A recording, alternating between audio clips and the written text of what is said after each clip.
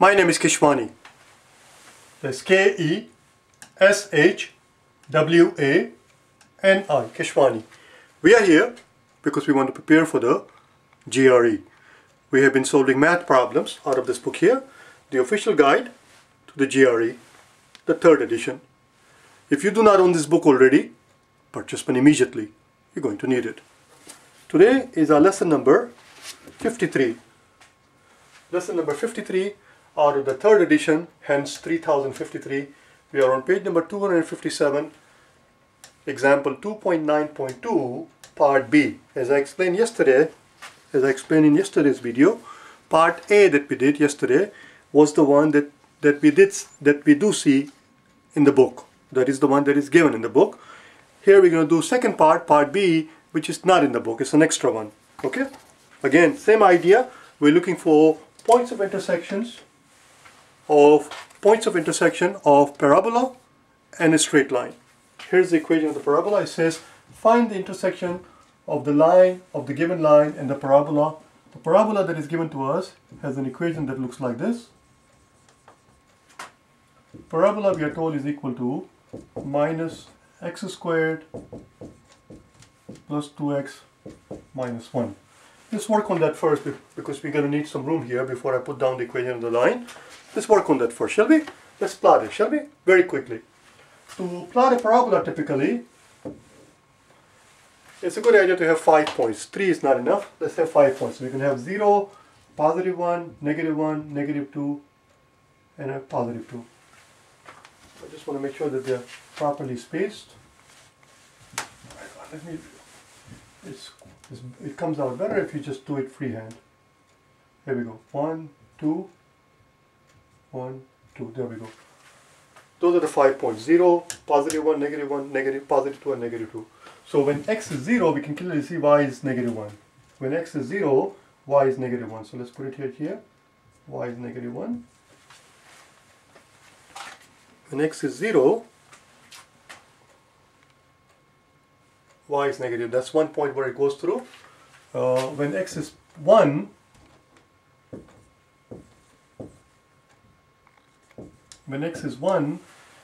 I'm not going to do it all out. We just have to follow it here. We're going to get negative 1 here, and a positive 2 and a negative 1. Oh, they're going to cancel out. Negative 2 and a positive is going to be 0. When x is 1, y is 0. When x is 2, we're going to get a negative 4. We're going to get a negative 2, a negative 4, a positive 4, and a negative 1. They're going to cancel out, and we're going to have negative 1. Of course, we're going to have negative 1 because there it is. It's taking a shape like that. When x is positive 2, so that was it. That's negative 1. When x is negative 1, it's going to be negative 1 because negative 1 is going to become, and this is going to be negative 2 and negative 1. We're going to get negative 4. This is when x is equal to negative 1. X is equal to negative 1. It drops down to 4. So this was 1, 2, 3, 4 right here. And therefore the other one is going to be right here. The other point is going to be right here. When x is positive 2, or rather when x is positive 3, let's not do, I was going to do 0, 1, 2, negative 1, negative 2. There's no point in it. Let's do this point here when x is equal to 3. Because that's where the parabola is. When x is equal to 3, it's going to be negative 9, a negative 6, and a negative 1.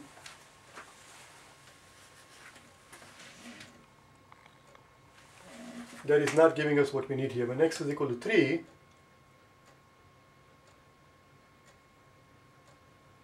this should be positive 6. When x is equal to 3, 2 times 3 is positive 6. A negative 9 and a positive 6 is going to give us negative 3, and a negative 1 is negative 4 right there. That point there is, there we go. Negative 9 and negative 1 is negative 10, and a positive 6 is negative 4. And that's what this is. This is 3 and negative 4. And there is our parabola.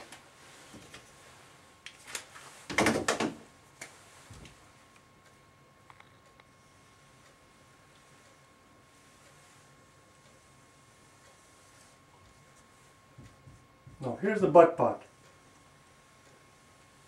Here's the but part. But to figure out the shape of the parabola in this manner was a very childish way, very simplistic way. It's a very simpleton, it's something what a simpleton might do. The question is there any way that we could have seen the shape of this parabola without having to do this mumbo jumbo, without having to plot it out like this? Could we have shown the same concept? Could we have manifested the same idea that this parabola, first of all, is upside down, it's an upside down parabola, and is shifted 1 unit to the right. The line of symmetry for this parabola is x is equal to 1. That is the line of symmetry right here. It is shifted, x is equal to positive 1 is the line of symmetry. In other words, it is shifted 1 unit to the right. This parabola is shifted 1 unit to the right and is upside down. The question is, could we have shown that, could we have manifested these two facts algebraically without having to actually plot the bloody thing? Let's find out. Let's find out if we can do that, shall we? Here's the equation that is given to us. Let's work with it. Let's see what happens here. I'm going to rewrite here. It says negative x squared, positive 2x, and a negative 1. And see what we can do here.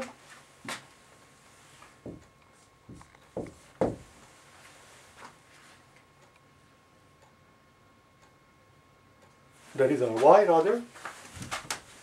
Some thinking. The method that we're going to use is what is known as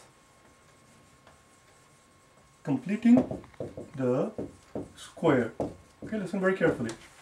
In this method, in completing the square method, the coefficient of x squared must be 1.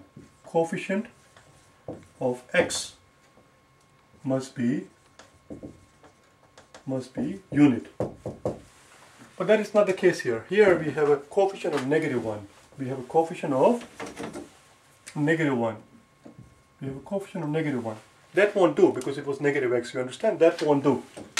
So if x squared has a coefficient of 9, to get rid of it, we would have divided the entire equation by 9 to make it a coefficient of 1. If x squared has a coefficient of quarter, we would have multiplied the entire equation by 4 to get rid of it. X squared must have a unit coefficient. Here we have a negative 1. Let's take out negative common. So we're going to go here, we're going to take out, we're going to remove negative 1 as a common, and hence making this x squared with a positive coefficient of 1. You see that?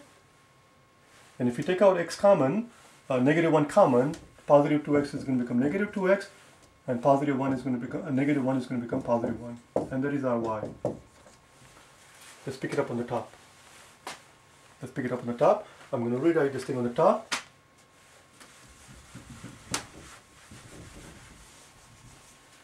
And instead of writing negative 1, we're just going to say negative. And this is what we're dealing with. X squared minus 2x plus 1 is equal to y. Okay, watch what happens. Now we're going to complete this square.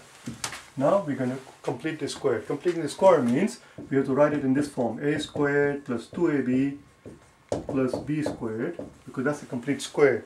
This quantity can be written as a plus b whole squared. Or a minus b, doesn't matter. This has to be complete squared. So let's do that, shall we? So this negative is going to stay outside. This x squared is already squared. Oh, so here we're dealing with minus sign. So here we're dealing with negative 1. So this is what we're going to complete. X squared minus 2a, which is our x, and b, which is going to be 1, because we have to have 2x in here. So 2 times x times 1 is going to, negative 2 times x times 1 is going to give us back our negative 2x. And now we need, so we have x squared, which we have our a squared, we have negative 2ab, negative 2ab, but we need b squared. B squared is right here. This is our b squared. Now we can close this thing. Are you with me so far? And now I'm going to erase all of these other things, because so that it doesn't look very ugly. There we go. Now what we have done here is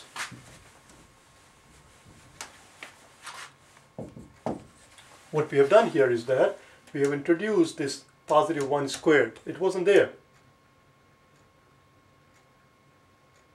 actually this is already, oh, that's right there. We don't have to do anything at all. That's that right there. Oh, this is very straightforward. This is very simple. This was actually much simpler than that. If you watch the previous 2-3 days, you will see the completing the score actually does not come out to be so simple all the time. Had it been some other numbers, we would have had to do some other manipulation. But this is it. This is it. X squared minus 2x minus 2ab plus b squared. So this is simply minus x minus 1 whole squared. There we go. We are all done. This is our y. This is our y. This is our parabola. This is our parabola. Our parabola, I'm going to rewrite this equation. Our parabola is right here. It says y is equal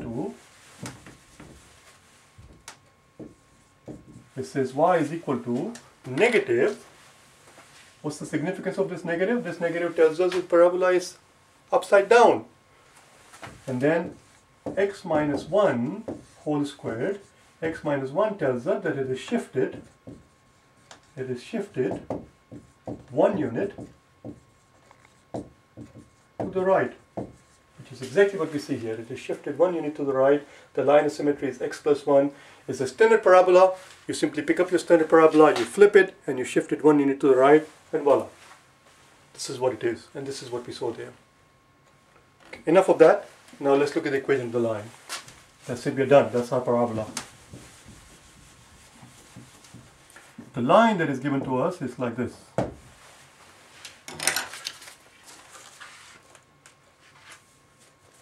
It says y is equal to x minus 3. And now I shouldn't have erased that.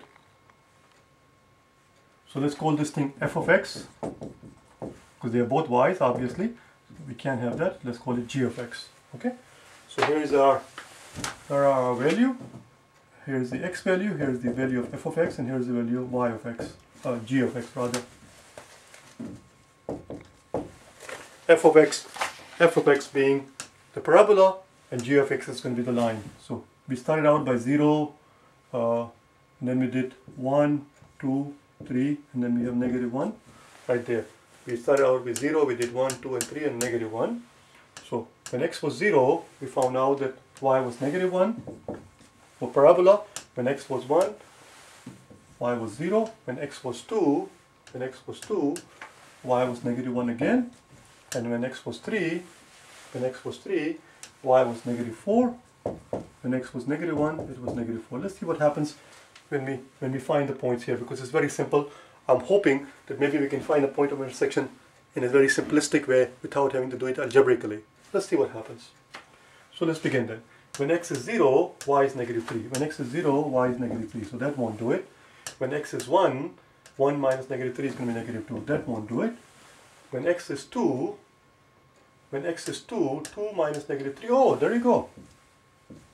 Voila. There is the first point of intersection. What do you know? There is the first point of intersection. Let's continue.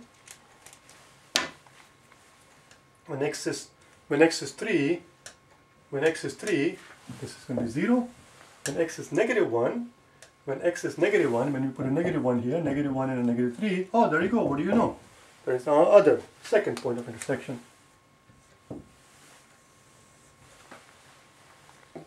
Let's plot this line, shall we? Let's plot this line. It's very straightforward. When x is 0, y is negative 3. When x is 0, y is negative 3. 1, 2, 3, somewhere here. And pick another point if you like. How about when x is 3, y is 0?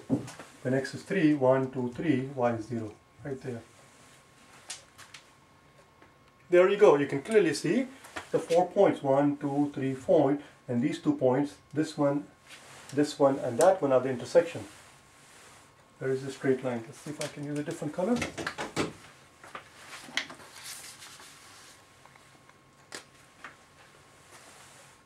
Right here, the blue one.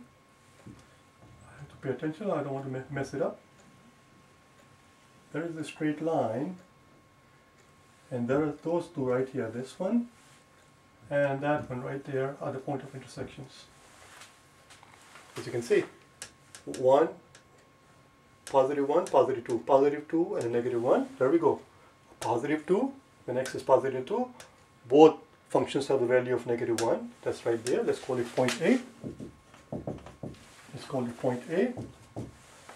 And the second one we found is when x is -1, both functions have a value of -4. When x is -1, both functions have a value of -4.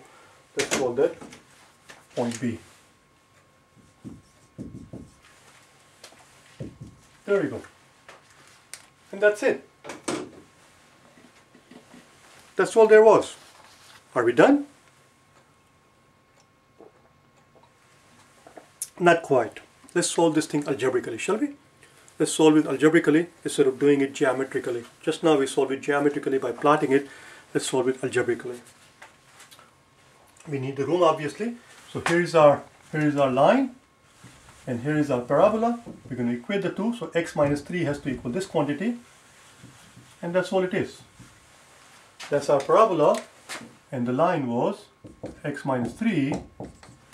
This x minus 3 represents the y coordinate of the point of intersection, and this quantity -x squared plus 2x minus 1 represents against the y coordinate of the parabola at the point of intersection. And of course they have to be equal at the point of intersection. Both the x coordinate and the y coordinate have to be equal. Let's solve it, shall we? I'm going to bring the x to the other side, subtract x from both sides, so we're going to end up with -x squared, -3x when we bring the x there. When we bring this -3 to over there, when we add +3 to both, it's going to become +3 and a -1 is going to become -2 equals 0. Let's multiply the entire equation by -1, so we can end up with -x, we can end up x squared, +3x, and a +2. Let's hope that I did not muck it up already.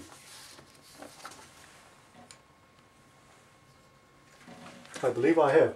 Did I make a mistake already? Yes, I have.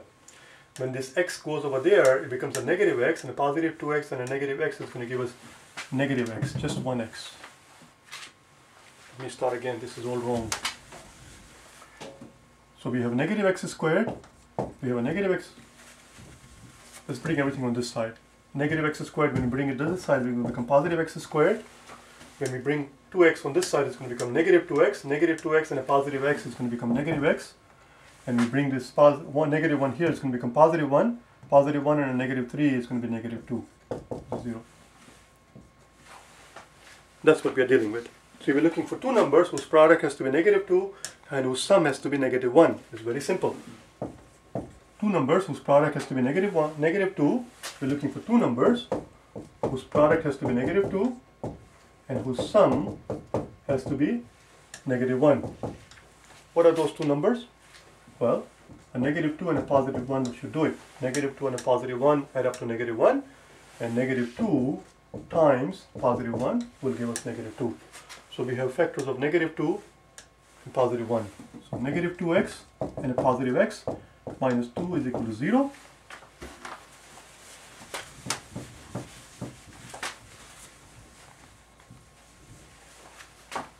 Take out x as a common factor. I'm going to pick up speed, so we end up with x minus 2. And here, a +x and a -2 have nothing in common, so we're going to take out simply 1 as a common factor, and we're going to end up with x minus 2 equals 0. And then we're going to take out x minus 2 as a common factor from this quantity and that quantity. When we take out x minus 2 as a common factor, we end up with x from here and +1 from there. That's equal to 0. And that in turn implies that x is equal to either +2 or x is equal to -1, which is exactly what we found. At the point of intersection, x is +2, 1 and 2, right there. Where did we go? That was the y-axis, 1 and 2 right there. 1 and 2, x is equal to +2 or x is equal to -1, right there. Now that we have the value of x, we can substitute back. We can substitute this value back in either of these two equations, either the equation of the line or the parabola, and find out the y coordinates. Let's find out, shall we? Y is going to be, since line is simpler to use, I'm going to use line. When it's +2 and a -3, it's going to give us -1. +2, -1 right here. 1, 2, +2 and a -1 right there is point A. That's our point A. Or when x is -1, we put it in here, -1 and -3 is going to give us -4. And that's our point B right there. When x is -1, y is -4. So that's the algebraic solution. There is not much in it. Very straightforward, very simple. Tomorrow we will deal with what is known as a piecewise function. Piecewise function, where we deal with absolute values and how to plot a function involving absolute value. Okay, which is going to be 2.9.3. I want to say 2.9, yes, 2.9.3 at the bottom of page 257, the next page. If you need to get hold of me, if you wish to work with me, if you want to hire my services, if you want me to help you prepare for the exam, if you would like to hire me as your tutor, you can get hold of me at 1-800-808-PREP, 1-800-808-7737, or you can email me at prepsat@aol.com. Okay, I know.